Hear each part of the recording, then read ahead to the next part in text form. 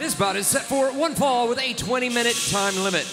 Being accompanied to the ring by Leva Bates from Carson City, Nevada, weighing 182 pounds, the librarian, Peter Avalon. Peter Avalon not getting any respect from Justin Roberts there, who was shushing him, but yes. Justin still plowed through and did his ring intro. Well, yes, Justin doesn't care. He's a professional. He goes straight forge ahead.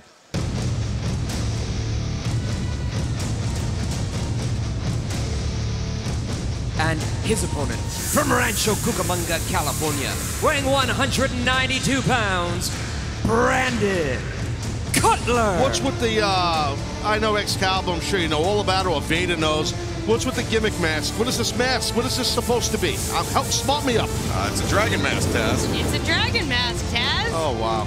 For somebody that must be an echo in here. For somebody that doesn't visit the pay window, has never visited the pay window. Right. Brandon Cutler's gear gets more elaborate week after week. It does. I love his gear. I just don't know the backstory of it. No, Cool. it looks really cool, but right now he and Avalon, who were They used to be buddies. Used to be partners. Teaming up as the initiative now, going at it.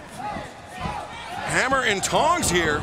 Well, right now, Peter Avalon, who has actually the worst record in AEW, 0-26, where Cutler is second to worst with 0-25. Well, one of these just two men, over, one of these two men will end their losing streak here tonight. This is a huge opportunity. It's a great point. It's going to be history here made tonight. That's a great point.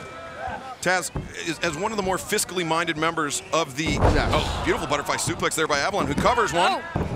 Talking about my fiscal abilities? So Avalon and Cutler teamed up. They gave themselves a tag team name as the Initiative. Right. They got shirts up on Shop AEW, and then 2 weeks later they broke up. Well, that's a royalty issue right there. So right there. Cover there. I have a funny feeling maybe they were not selling a plethora of shirts. I don't know. I'm just saying with the records they've had.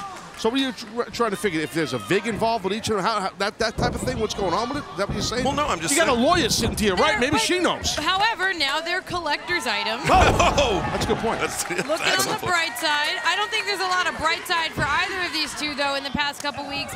As you said, they were on a losing streak as a tag team. Leva Bates accompanied Peter Avalon out to the ring, but she's very cautious in her support. Chope suicida by Cutler, driving Avalon in the back of his head into those steel ring barricades. And she's pleading with Brandon Cutler. She seems torn, is honestly the best way to put it. She just seems conflicted. She's checking on Peter here. I don't think Leva gives a rat's ass about Cutler. I disagree with you, Vader Scott. Oh, wow, great move there by Avalon. I really think there's a romantic thing going on with both librarians. I don't care what anybody says. But right here, she's checking on Brandon Cutler here, and that's not necessary. That was not nice at all. That was rough. Well, that just goes to show the bad blood between these two men as Matt and Nick Jackson, the Young Bucks, looking on as their best friend, Brandon Cutler. Whoa. Going to war with Avalon. And really, the dissension in the Initiative, it didn't stem to me so much from the losing. I'm sure that was a factor, but the fact that... Tope there by Avalon after the momentary distraction from Leva Bates. Unintentional distraction, I think. It's just, I can't figure this out, these dynamics here, because I don't think the dissension in the Initiative was necessarily because of the losing. I think it was because Peter Avalon was willing to do whatever was necessary, and that is just not Brandon Cutler's game. Swing and a miss there. Avalon, hook of the near leg.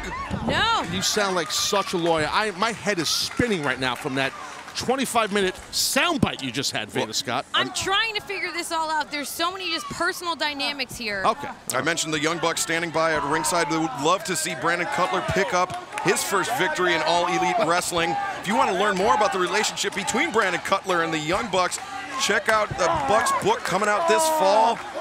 From the backyard to the big leagues, the Young Bucks book. They put me over in the book? They mentioned me? No, but I'm still looking for them to mention me, so. Oh, wow, you know them well. Anyway, look, see, I told you there's some tension with these two. YoungBucksBook.com. You can pre-order it right now. Oh, Peter Avalon has talking about books, book. He's got the Webster's extra size, super-sized dictionary or something. I believe that was Stephen King's The Stand. Oh, The Stand. And now Cutler, though. And she wouldn't let him do it. Driving reverse DDT! No! Oh, Cutler almost went 1-25. He just missed.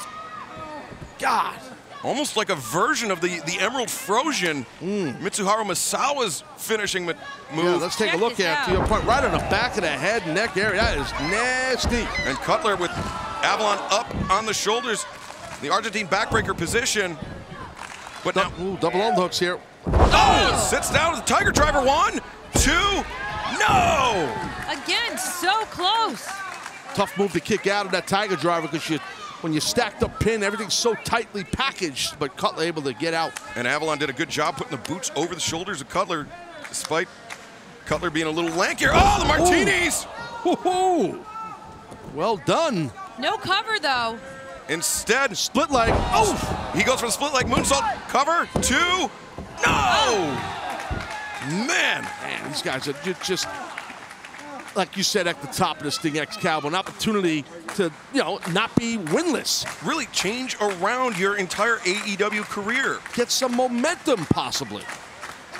And now Avalon charging into the corner, double boots up by Cutler. Cutler escapes between the top and middle rope. Oh, he's rangy. Cutler springboard. Here we go. Big elbow. Beautiful elbow drop. Cover, 1, 2. Got him. Oh! He was trying to cradle the head, but Avalon was smart, keeping the back of his head on the canvas. Veda, in your estimation, what does Cutler have to do to put away Peter Avalon? I don't want to say this, but he might need to stoop down to Peter Avalon's strategies as of late. I don't know. Like, Brandon Cutler's downfall has been he refuses to play dirty. Yeah, you got to play dirty sometimes. I mean, once in a while you do. Taz, you wouldn't know anything about that. No, that's not my style. You know.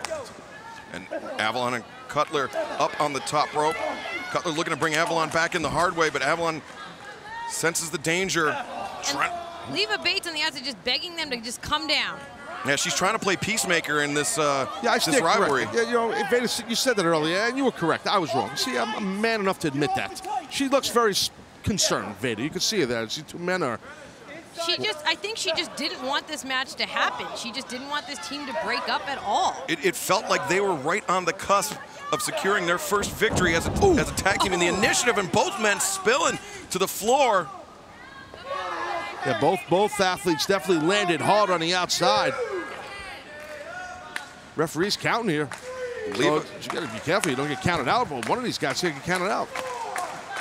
Leva Bates pacing between Cutler and Avalon. Cutler up to his feet. And now Avalon continuing the fight on the outside.